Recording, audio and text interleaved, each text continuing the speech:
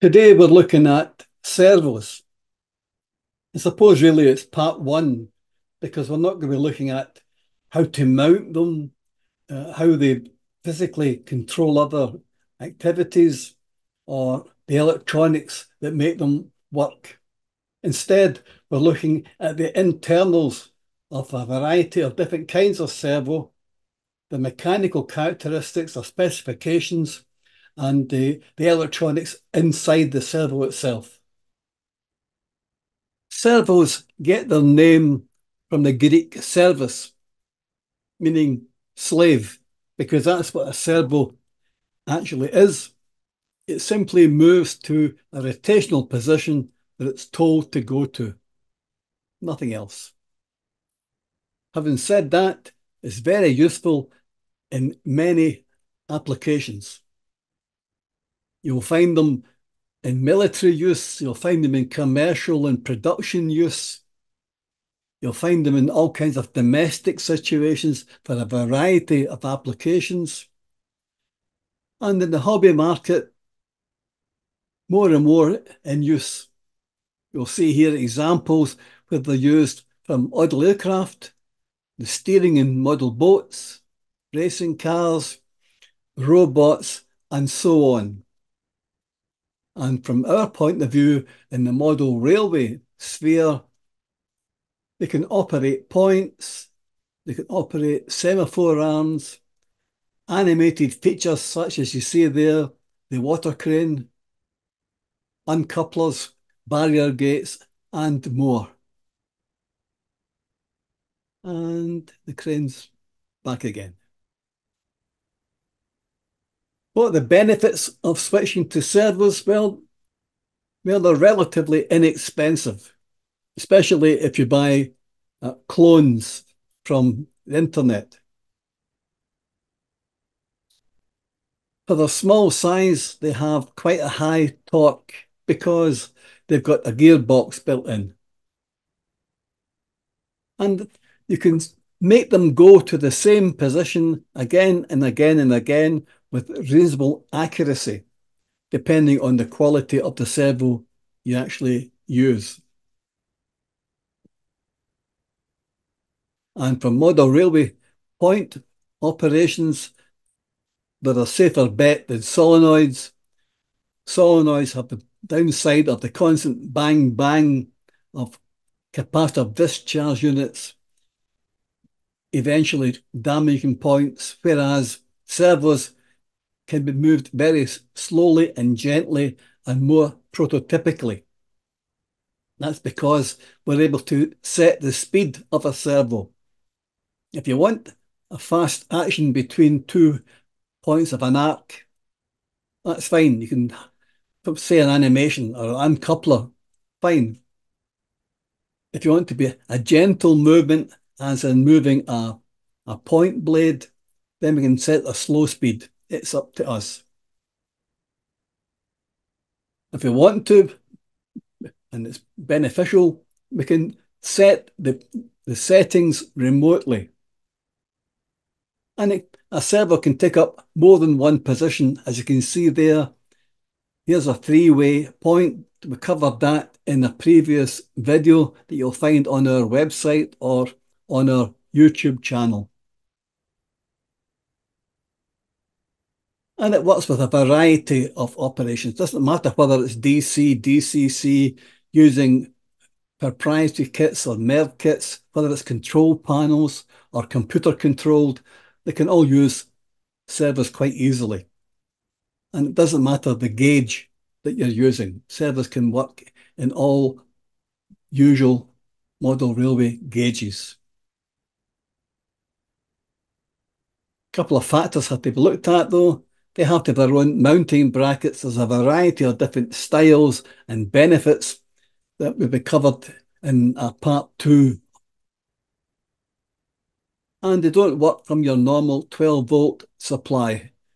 Usually somewhere around 5 volts is the normal, and they'd have to then have some kind of voltage regulator.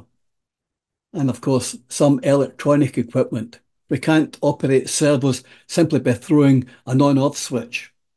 or a double pull, double throw switch. We have to use electronic circuitry, as we'll show you shortly. If you buy the cheap end of the market, if you buy clones, then they can wear out as little as 25 hours of continual use. Don't panic, that doesn't sound like a lot, but let's say, for example, a point takes 3 seconds to slowly move from one end to the other. That would still mean you could have 30,000 point operations before it got beyond the guaranteed wear. So even cheap servos can be very long lasting. So what do they look like? Well, here's a selection of typical servos used in modelling. They tend to be from a range of given sizes, different uses depending on how much work they have to do. And you can see there's grades there from large scale, the big beast at the top, used probably in O gauge or where you've got heavy cranes to operate, that kind of thing, right down to the ultras and the linear servos, and the tiny category that's not been given a name, but being from Scotland, I just call them super wee toties. Absolutely tiny, small enough to fit inside a coach, to open doors, that kind of thing. And if you go to this website, you can look at the entire range of Futabas servos, giving you all the specifications for each one. That raises the question of how do we control servos? Well, as you can see, the servo has a 3-pin connection. 2 of them take 5 volts power to the servo, and the third wire is a signal wire which sends the commands to the servo. The signal consists of a stream of pulses repeating 50 times per second, with the width of the pulse determining the degree of rotation. As you'll see here, a typical servo with a pulse width varying between 1 millisecond and 2 milliseconds, producing a 180 degree rotation. Not always true in practice. Some servos only can handle about 90 degrees, 110 degrees, some can handle up to 180 degrees. It varies by the servo. Look at the specs. Although most models agree that 1.5 millisecond pulse width will leave the servo horn in mid position.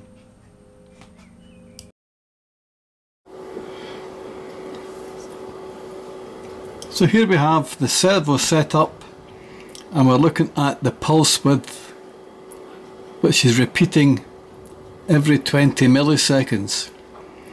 If we zoom in a bit to see a bit closer, then you'll see as I widen the pulse width, you increase the rotation.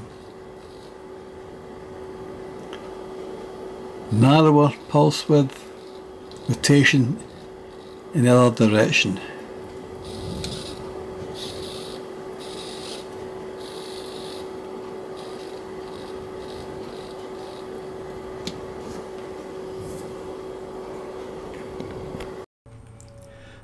That servo signal is a constant stream of pulses if required.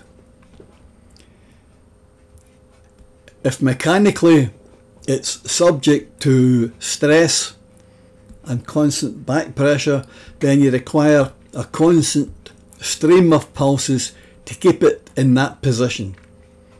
However, if it's lightly loaded or there is friction to hold it in place, then you can send a short stream of pulses and then stop.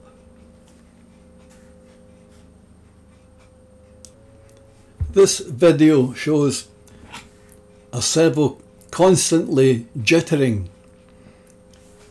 You can see that the incoming signal stream is not clean. This could be interference, it could be poor power regulation, it could be a poor quality servo controller electronics.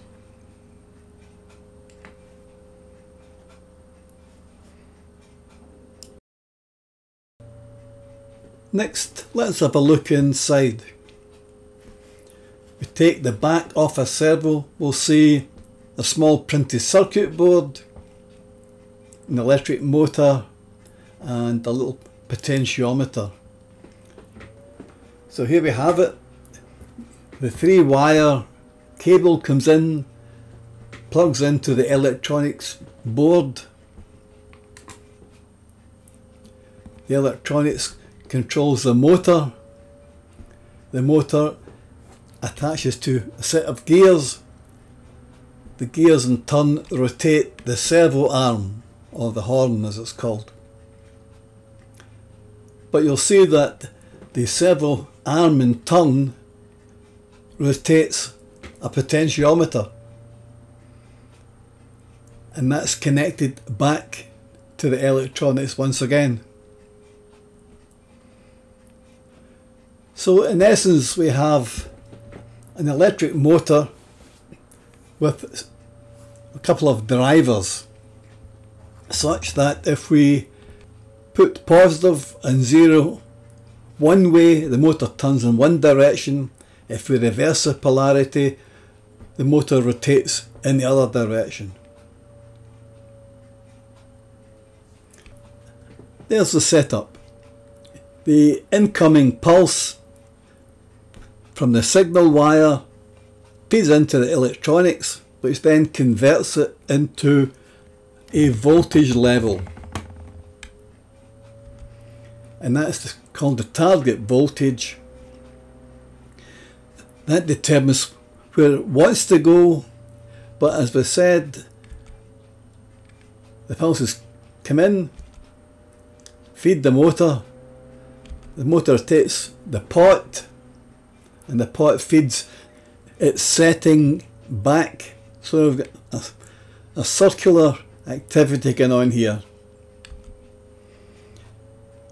You'll see the dotted line indicates a mechanical connection between the motor and the variable resistor, the pot.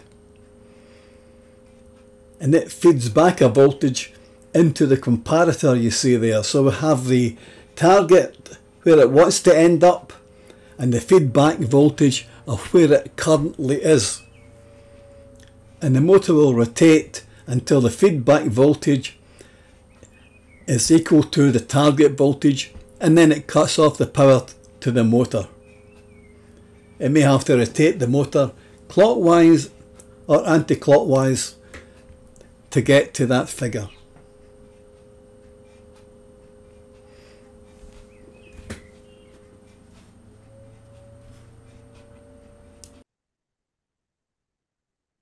So far so good. We're saying we have a servo that can rotate over a certain arc, potentially with infinite points all along that arc of tiny fractions of a degree. And that's fine if the servo has got a very close tolerance manufacture, and also if the electronics that's controlling it, the pulse width, has got a quality pulse. In other words, its pulse width stays the same every single iteration without any tiny movements. And these exist at a cost. But for the general hobby use, we have a problem. And that is that if we send a pulse with that amount and move to that amount of rotation, and even the smallest change would make the servo try to follow it. So With electronics that's not at 100%, then we're going to get jitter, as you saw in an earlier video. So the way around it is what's called deadband. You say, that's the current pulse width, and if it changes significantly, I'll move the servo. But if it only moves a tiny fraction, I'll ignore it. Otherwise, I'm going to have the servo continually flickering, which is bad mechanically, but also it's drawing constant current as a consequence. So we're looking at deadband. Let's look a bit more detail. So in practice, the deadband sets up a compromise between stability and the rotational accuracy, the resolution of the servo. We're trying to avoid tiny overshoots causing a problem mechanically and current-wise by making the servo ignore small input changes. In practice, the deadband sits somewhere between 1 microsecond and 10 microseconds, depending on the servo that you use.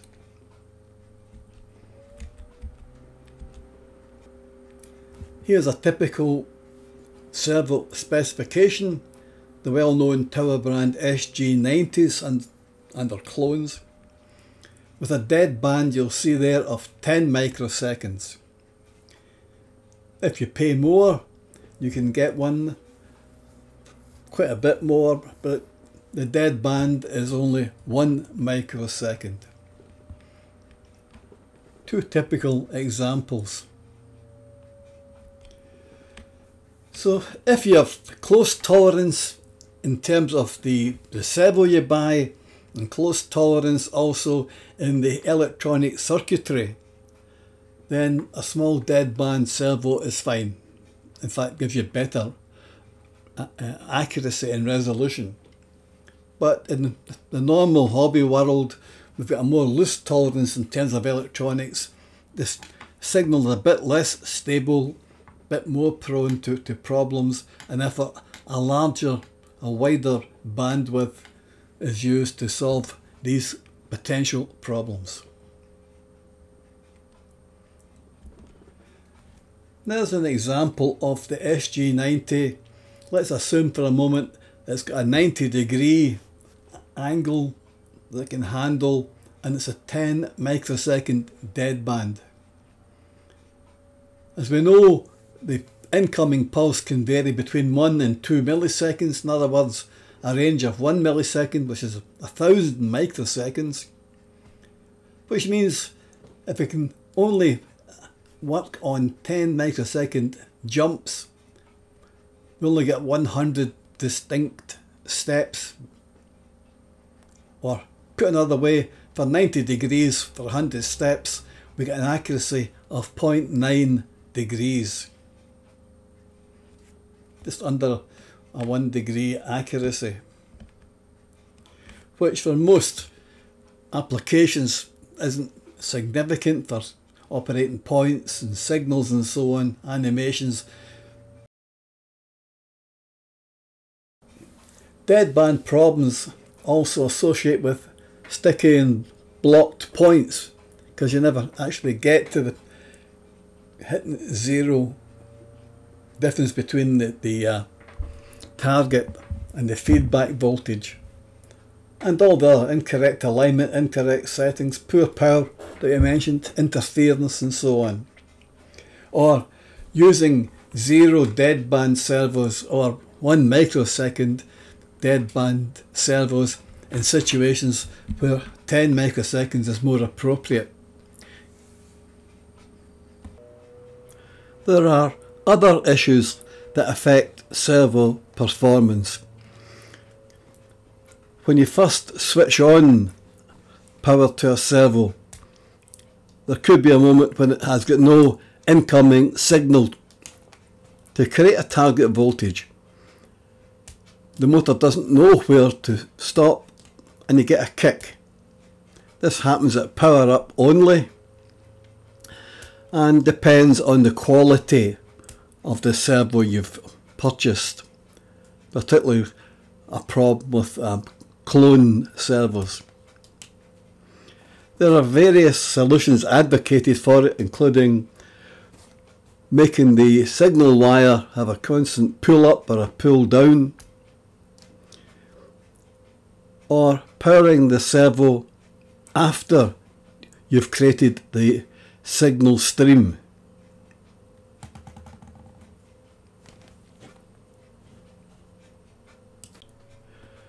Servo twitching, on the other hand, occurs during normal operations,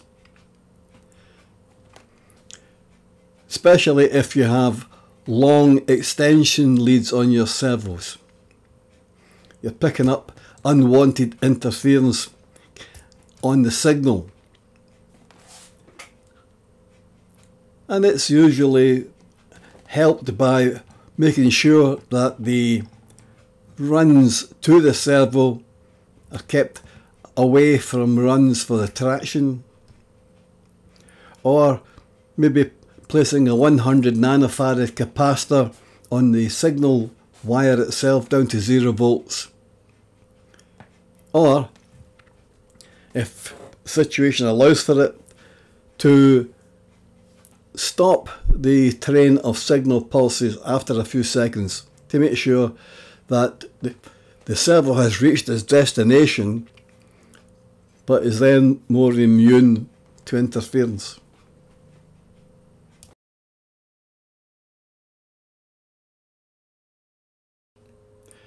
Before moving on, it's best to mention that you may have noticed that servos take a high current initially before settling down to a lower current draw. That's because when you first power up the servo to move, it's stationary.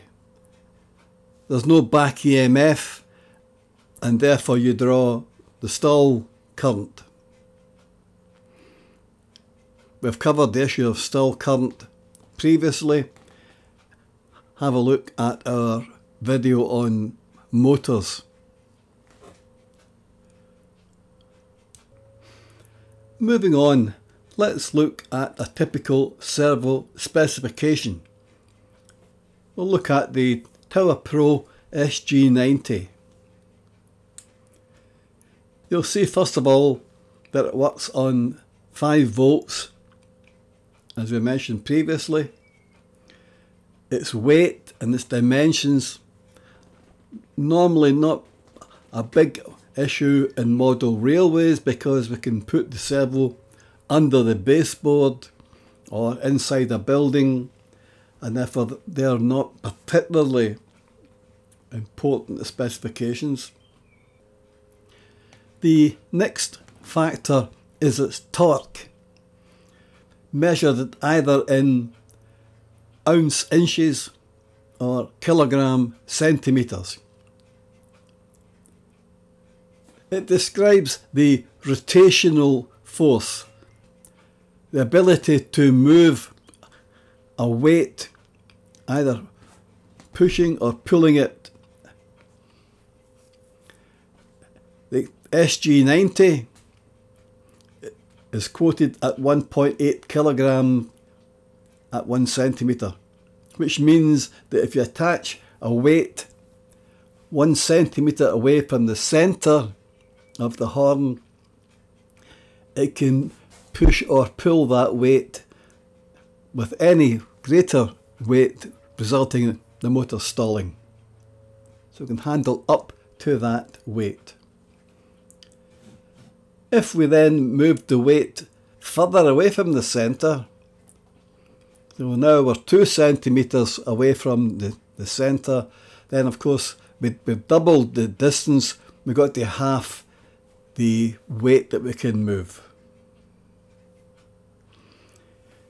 If you want to have an animation, for example, with an even greater arc of movement, we can put on a longer horn. In this case, we have increased from 1 centimetre to 5 centimetres, and in turn the torque will be reduced by a factor of 5. So the 1.8 now becomes 0.36.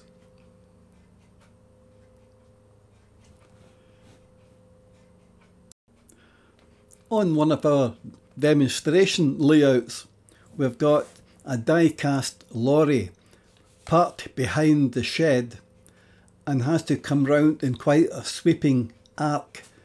So we've got a heavy weight and a wide arc. Underneath, we used a more powerful servo and replaced the plastic horn with square brass.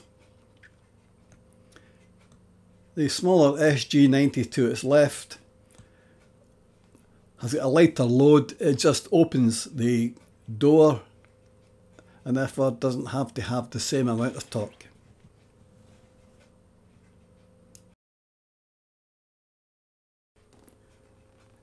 Now, analog servos have a particular issue with torque. Just for a moment, look at these statements from the manufacturers.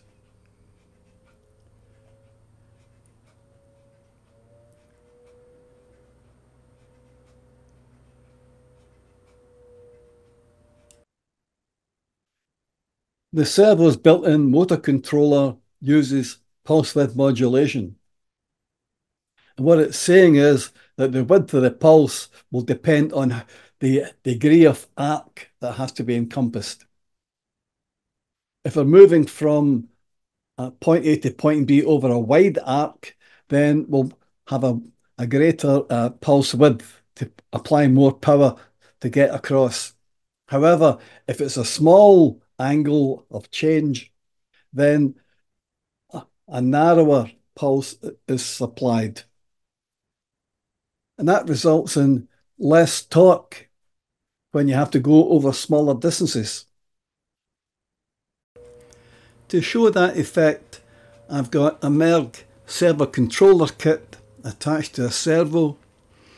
I've taken the wires from the PCB that normally go to the motor, and my oscilloscope is looking at what's coming out of the controller. Let's have a look.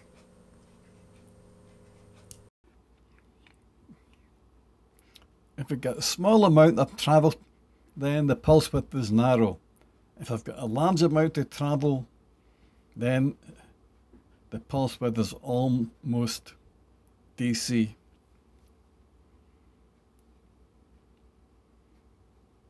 Small amount to travel, large amount to travel.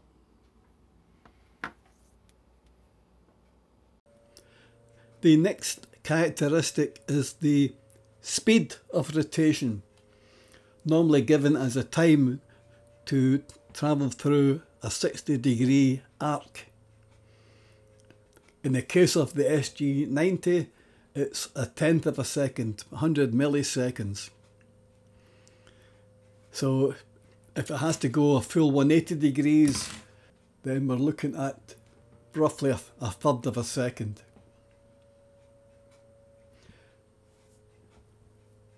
Depending on the quality of the servo, that turn rate for 60 degrees could be anything between 0.05 of a second to nearly 1/4 of a second.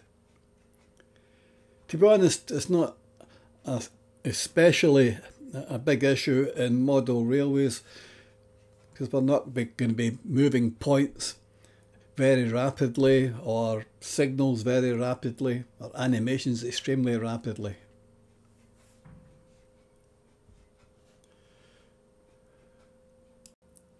Servos are available with a variety of different materials used for the gearbox. In the case of the SG90, as you can see, it's made of plastic or nylon, probably the most common method used, also the cheapest type of servo, and they work perfectly happily in light use. Not so great under heavy use.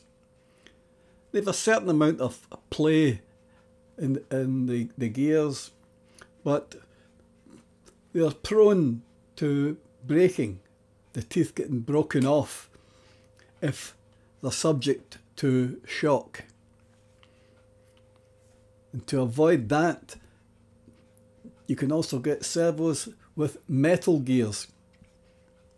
They're more expensive, they're noisier, but everything is metal. The gearbox and the output shaft are both metal. So they can take a much greater load without breaking, but they suffer from the highest rate of wear, being metal on metal. And as the teeth wear down, of course, you eventually lose accuracy. So along comes gears made from carbonite, resin based. Much more sturdy than nylon, much harder wearing than nylon. Can still shear under vibration or shocks. Less slop than nylon, so they're more accurate, and less wear than metal. And you'd expect they're more expensive than their nylon counterparts. There's an example of a carbonite servo. Now, although many servos may look similar, there are some mechanical as well as electronic differences. For example, the splines used. In other words, the shaft with teeth on it varies between manufacturers. So if you look down the right hand side of that table, you'll see High-Tech has got 24 teeth around the spline. Futaba 25, Tower 25, and so on. So it follows then that sometimes a horn from one servo will not fit on to the spline of another servo. Another difference between manufacturers is how the servo rotates in relation to the input signal. For example, of the High-Tech, the wider the incoming signal pulse, the more the horn will rotate clockwise. While a Futaba goes in the opposite direction. The wider the pulse width coming in, the more it rotates counterclockwise. And of course, if you buy an unbadged clone, you've no way of knowing which direction it will turn until the postman delivers it through your letterbox. The specification may also include information about the quality of the servo. For example, whether it's got a high quality motor, double ball races, long life bearings and so on, which all add to the long term life of the servo, but usually cost quite a bit more. Once again, do we require that kind of quality generally on a layout? And the last one we'll look at on that spec is the type of modulation. It tells you it's an analog servo. So more or less everything we have discussed so far has been looking at analog servos. But there's a range of servo types, and we'll look at each of these briefly in turn. Starting with digital servos. If it wasn't for the label on the side of the servo, you wouldn't be able to tell an analog apart from a digital servo. They use the same casing, they use the same motors inside, the same gears, they connect with the same 3-wire interface, and in fact in most cases they have this exact same signal stream coming in. So what makes them different? Here's Futaba's take. On the left hand side you see a normal analog servo, they call a standard servo, and it's got its own circuitry that converts the pulse width into a reference voltage. It's got its own comparator built onto that PCB. But on the right hand side, that has all been replaced with a microprocessor, so it can do things that the analog can't do. Like what? Well, there's the traditional analog with the feedback coming in to the comparator. And we still have the analog feed coming back from the pot into the microprocessor. So far, so similar. The difference is that the analog is receiving the pulses 50 times a second and acts on them 50 times a second, whereas the digital may be receiving the same pulses 50 times a second but can act on them 300 times a second, which means it can have a faster response and potentially a more constant torque. Why? Well, you may remember what we said is receiving pulses more often, and the torque is affected by the distance it has to travel, as we discussed earlier. The key being the second sentence: the motor has little torque when the differences are small moves.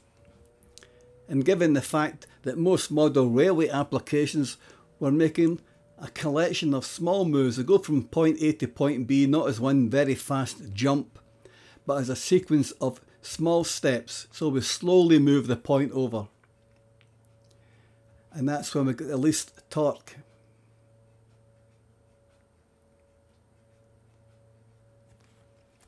High tech explain that by saying that as soon as you go 1 degree off the center point, you're still getting maximum torque. So it's even torque no matter what amount of movement you want the servo to rotate to. There's another chart from Futaba, the left hand side being the analog servo, the right hand side being the digital servo. As you can see, every 20 milliseconds you get a pulse and you only act on it that way, whereas on the right hand side you'll see many more pulses, which of course will mean that more often power getting to the servo, therefore more torque.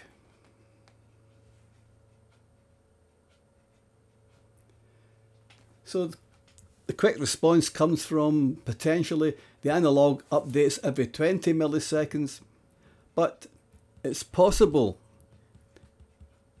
if you had a change of pulse every 3 milliseconds instead of every 20 milliseconds, then you can act on it much more quickly.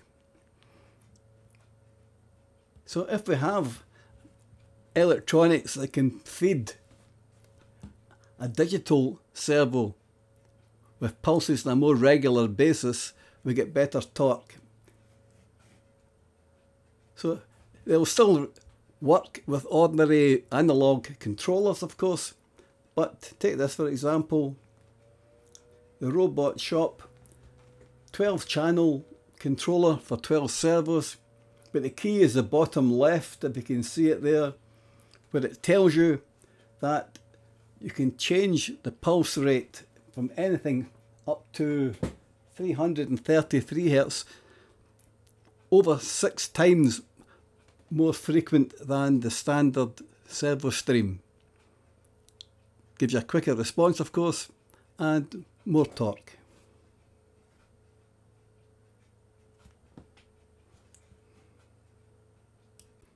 Here is a chart that Chick had prepared earlier, which summarises the difference between analog and digital servos,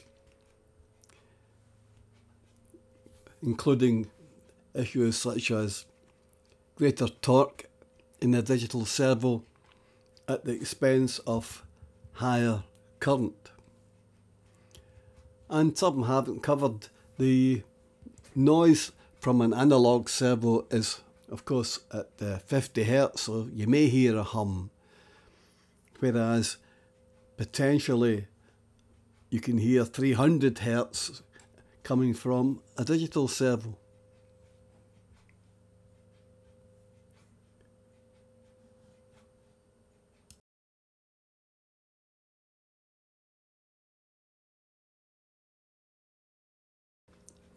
Next on our list are linear servos. They work in the same way as normal servos, except the movement is linear instead of rotational. Here's an example of a commercial offering, those tiny little linear servos that are commonly found on model aircraft because they're so small and so light. Let's have a look at one.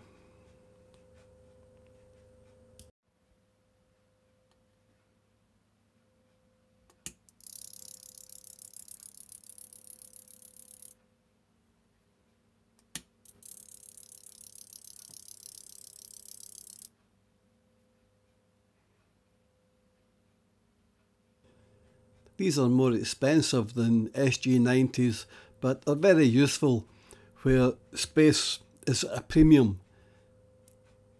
For example, inside a coach for sliding doors. Where space is not a problem, you can convert a rotational servo into a linear servo with a rack and pinion kit such as this one. And here's it in operation.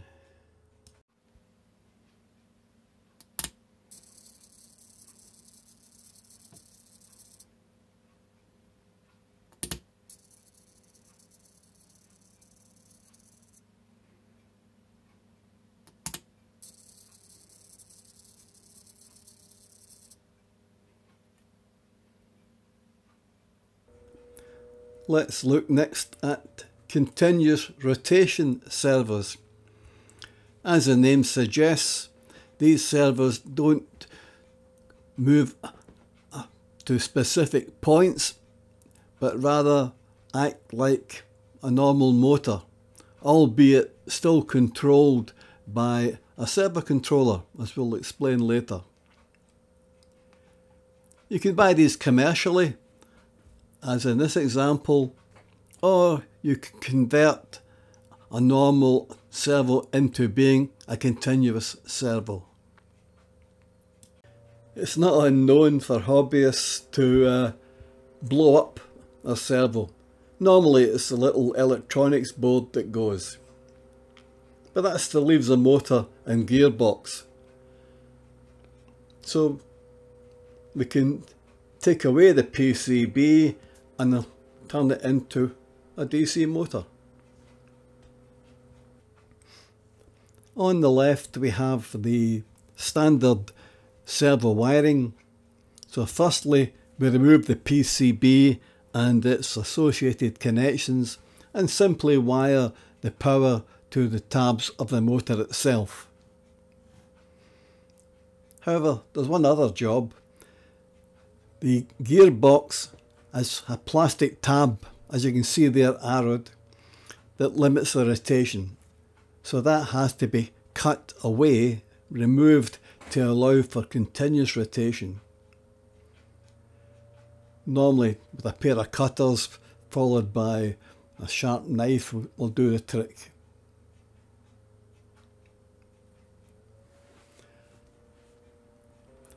And here is the motor wired to the output of a Merg speed controller kit fed from a 5-volt supply, such that turning the shaft of the potentiometer will make the motor rotate faster or slower.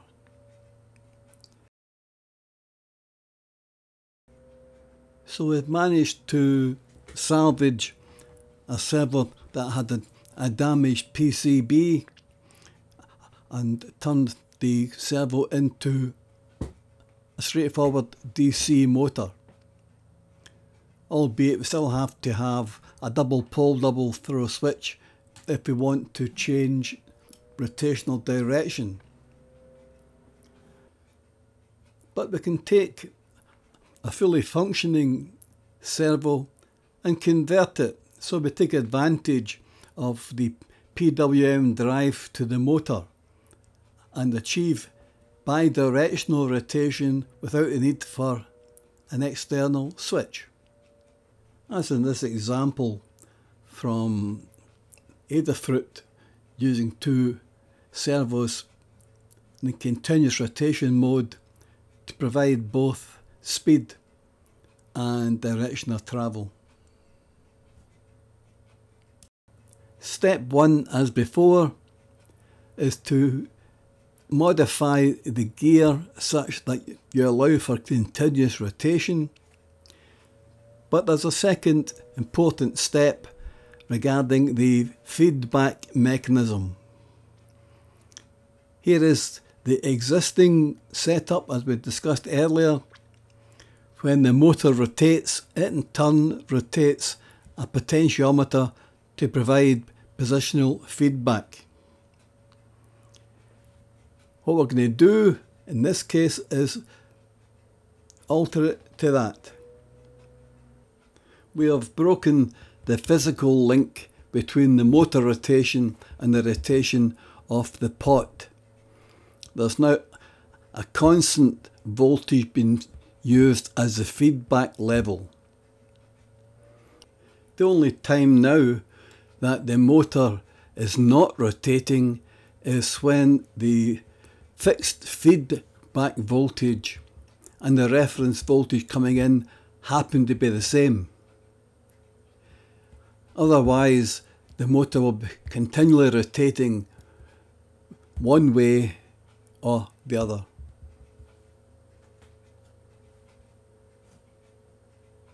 And how do we achieve this midpoint reference voltage to feedback?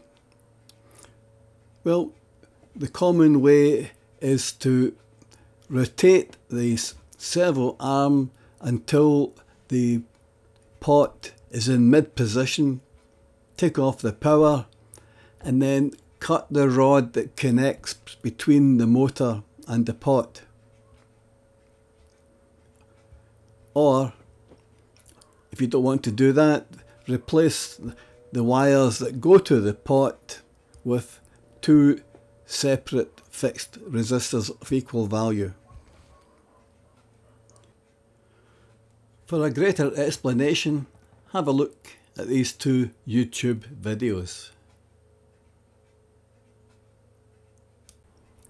Here is a video showing a modified servo being controlled by the Merg servo controller kit.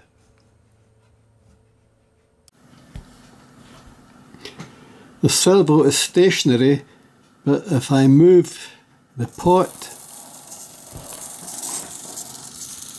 I can change the speed from fast to slower until I get to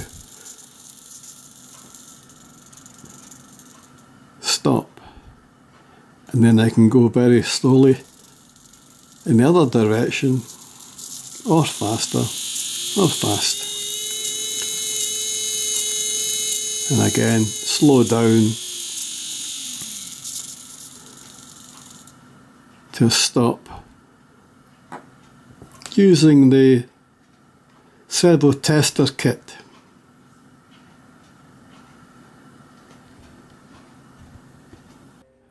So what's happening here? Well, there is only one setting of the controller that will produce a reference voltage that's identical to the feedback level. In other words, stationary position. In all other cases, there is no match and the motor will rotate in one direction or the other trying to get a match, which is impossible because the reference voltage now is a fixed value. Or to put it another way, the direction of rotation depends on the incoming signal pulse width, with the exception of the stationary setting. In terms of speed, we've already noted that the PCB will drive the motor greater if it's got a larger difference between the incoming reference voltage and the feedback. In other words, the more we turn the pot, the faster the speed will go. So the one pot controls direction and speed, with the midpoint being stationary. One of our members is also a member of the Mechano Society, and this is his test setup, where we're checking the speed and confirming that we're reasonable torque even at slow speeds.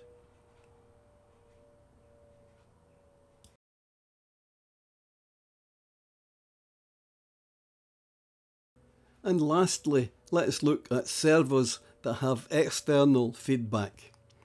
Normally, the feedback from the pot connects to the PCB inside the servo case itself. But you can have servos that have an external connection from that pot. As in this example here, you'll see that it has the normal 3-pin connector for the power and the incoming signal, but also a 4th connector which connects directly to the slider of the pot, and therefore as the pot rotates, the value coming out on that wire will also change. It allows you to monitor what's going on, because it's one thing to say move the servo to that certain position, but how do you know it's got there apart from visually? Well, electronically, if you know it has to go to a certain position, if you don't get the corresponding value back on that feedback wire, you know there's something impeding it from doing its job.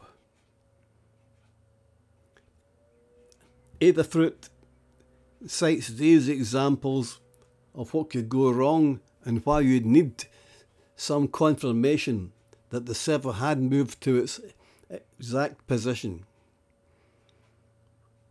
To that we could add on, for example, points. It's one thing to tell the servo to move a point, but how do you know whether the servo actually did move to that?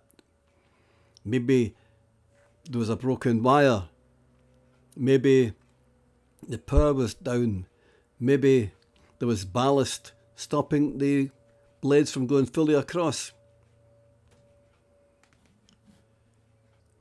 This could be particularly useful if you're automating a layout, because as we know, it's common for ballast to get into points and prevent them from going fully over. And the most common way to notice that is to have micro switches or sensors on the tie bars. So when the tie bar moves, it will activate that particular sensor and you know it's gone fully over. Because that involves mechanical connections which themselves can be go out of alignment, and extra components. If you use one of those servos with feedback, you know exactly what voltage should be returned on that wire for each of the 2 movements of the tie bar. So you can tell where it's going properly one way or the other with no other components. It becomes a one-wire alternative to external micro switches or sensors.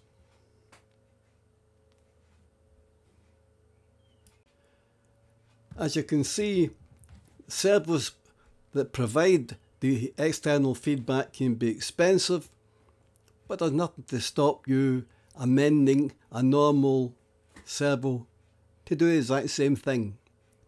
As you can see in this picture, the 3 wires that come from the pot run down the middle of that PCB, and the yellow wire is the extra wire that I've soldered in to the slider of the pot. And now I can measure the voltages for various settings of rotation. And here is the experiment to do it. I have taken the yellow wire and put it onto my voltmeter, because we'd have to calibrate for each servo. It depends the model we make, it depends on the amount of rotation, but you can check what voltage you expect to get for the endpoints for your own needs. And then your software can check for those particular levels to see whether they've met them correctly. Let's look at the video.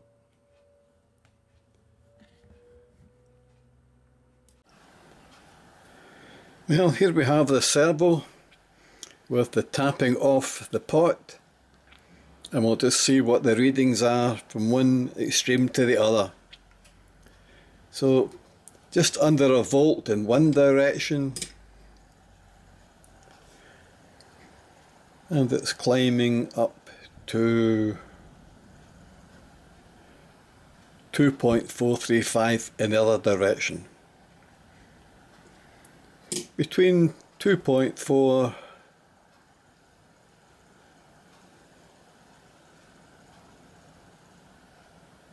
and 0.93. So that's my look at the range of servos that are out there for modelers. Are there any questions or comments or suggestions?